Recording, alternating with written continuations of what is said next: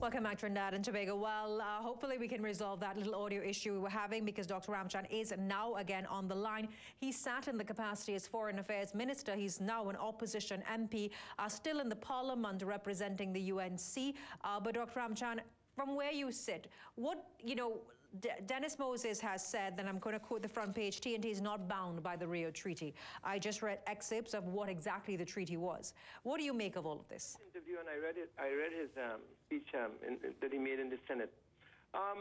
Firstly, that statement that he made would have been a statement I'm sure was approved by the Prime Minister. So that what he sets out there is, in consideration, an official position of the government of Trinidad and Tobago.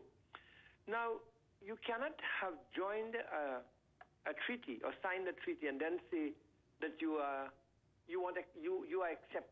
adopting exceptions to the treaty. I don't think you can do that. And this is exactly what he's saying, that look, yeah, we are part of the treaty, but we are adopting an independent position on these issues. I understand when you say you abstain, but then when the vote is taken and there's a consensus, or there's, that the vote has been taken and approved by the majority, then I think that you are part of it. And it's either now you say, look, I don't want to be part of this treaty again, and I revoke my signatures and so on to the treaty. But I don't think that you can just behave like this and endanger the trust that the world has in you with other treaties that you have signed, as well as the integrity of the nation of Trinidad and Tobago as a country in international affairs. And I think that is the dangerous thing that is coming true in what he's saying. Now, this is a very muddled affair, very, very muddled affair, in that, first we had denials by the government about who was not on the trip, and then, the presentation of the list of persons at the airport caused another furor. And it is not.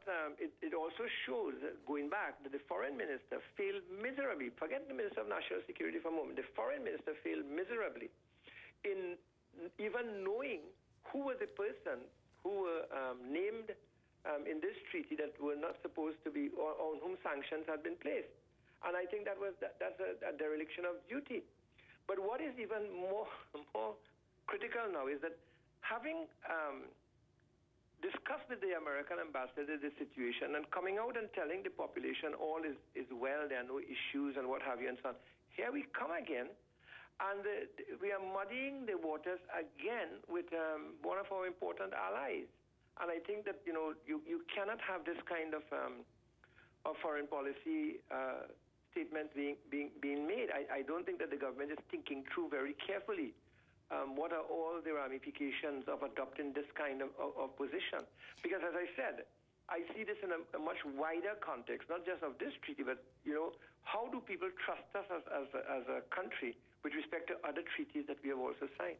How do you, when you talk about the government's handling of this, and I do have to ask, the government has accused the opposition of basically lobbying for sanctions by the U.S. Now, looking at this, and where you have, the government has said that it has adopted a non-interventionist approach. It recognizes President Maduro because of the fact that he is the president of Venezuela. They do not recognize the Guaido because of the fact that legally, according to the laws of the land, that is the president of the nation. You have two separate issues here. Mm-hmm. If the government wishes, as they have done, to adopt that position, they adopt it. But what about the matter of the sanctions? As party to the treaty, are you going to uphold the sanctions that have been agreed upon?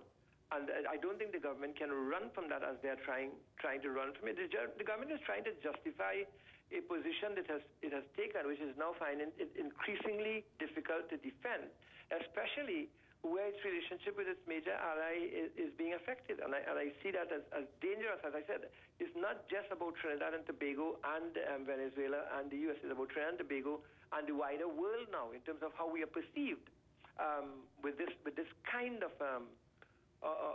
positions we are adopting.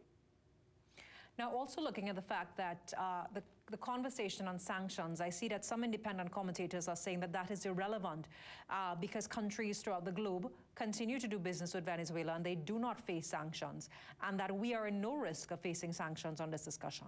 Well, the thing is that it's up to the countries who want to impose sanctions. That's their prerogative. If the U.S. wants to impose sanctions more on Iran, for example, or pushing through gas, that's up to the U.S. If the U.S. wants to impose sanctions upon Trinidad and Tobago because it finds that Trinidad and Tobago is violating the treaty, or what Trinidad and Tobago is doing is not consistent with what their policies are, then they are free to do so. All these are matters that we still wait to see unfold. But the reality is that I think Trinidad and Tobago did take a defensive position when they met with Mr. Mondelo, the ambassador, and indicated that they were not going to provide any space for the ships from Iran and so on, and they were going to be very careful. And I thought that at that point in time, they were trying to correct the positions they're taken. But now we have a deepening of or hardening of the positions that Trinidad and Tobago is taking, and they are putting up, what they consider to be a defense through the voice of Mr. Moses. For the first time, in fact, Mr. Moses is speaking. Now, looking at how this entire matter is going to be resolved, are we basically? Is it much ado about nothing? Because after all of this and the conversations were revealed, the Minister of National Security and the Prime Minister and the U.S. Ambassador held meetings, of which all parties said it was a cordial discussion. So is that the end of this? Well, it could be the end of it, but I don't think it's going to be the end of it, because the U.S. did develop a certain view. They did two things. One, Mr. Mondelo came out openly and said he reminded Mr. Young about the Rio Treaty, and then they sent a diplomatic note, as far as I understand it, naming the people who were sanctioned and found, so that the U.S. did not take it lightly, in my view. They took what were the initial steps to bring it to the attention of the government of Trinidad and Tobago. And when a country chooses to do that by diplomatic note, I consider to be that, a very serious step. Your closing comments on this matter, because in the end, I see that some commentators, I'm going to read from an article here, South Africa has continued to hold strong bilateral agreements with Venezuela. They do not have sanctions by the U.S. Aruba continues to import, and this is, as you write, a very muddled issue. It started with the visit, then somehow became about the oil deal, then came about diplomatic relations. So it's a domino effect where the narrative has changed so many times. So I think that the gaps in the information stream clearly is what created the conflict in people's minds. But the narrative has kept changing because the government has not been upfront with all the information, and then also the manner in which different persons in the government were denying the existence of the documentation, and they didn't know, and this one shouldn't know, and so on. And I think the left hand didn't know what the right hand was doing, and the right eye was not seeing what the left eye was seeing. I think that is where a lot of the confusion has taken place. But that aside, I think we ought to be very, very careful how we deal with the perceptions of the world with respect to how we stand on not just this treaty, but any treaty. If your government were in power, Dr. Rambachan, who would you recognize as, what would you do? If you have a situation... We have done that already through the political leader, and she has said clearly that, she has recognized Mr. Guaido. So there's a clear position that the UNC has taken, and that is the difference in this matter. The UNC is prepared to take a clear position, which we have taken, but also to protect our relationship with our major allies. So is it pandering to the U.S.? So let me ask. The government has said that they recognize the legitimate government. And the Prime Minister has said in previous interviews that we are a sovereign nation, which we are, and we understand also that we may be a small player, but in our right to independence and our right to determine the course of our country, and we can say the most prophetic things about it and poetic things about it. Agreed. But is it simply a fair, or we are so afraid of Big Brother that we are pandering to the U.S. And pressure from the U.S.? I don't think we are afraid of the U.S., but I think that we need to engage, like Mr. Daly and Mr. Dumas said, in critical dialogue.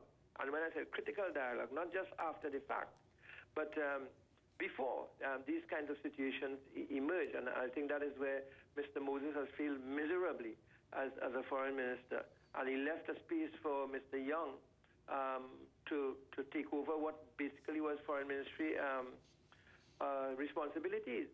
And in that whole process, the thing got muddled, which shows that there are incompetent people in the government who are not really capable of dealing with matters as sensitive as this. This is why the Prime Minister then had to try to hold a meeting and to soften the effects and what have you. But, the damage, whatever damage is there, the damage has been done. Sure. Dr. Rambachan, I do want to thank you very much for taking the time this morning, for giving us your opinion on this matter. You sat in the capacity as Foreign Affairs Minister when your government was in power, and you shared your thoughts. We take a short break. When we come back, more and more nationals continue to arrive in this country. We're going to introduce you to one set of crew members, all Trinidad and Tobago nationals, who are currently out on the port of Jamaica, and they're waiting permission to arrive. They're part of the Norwegian Cruise Line. Stay with us.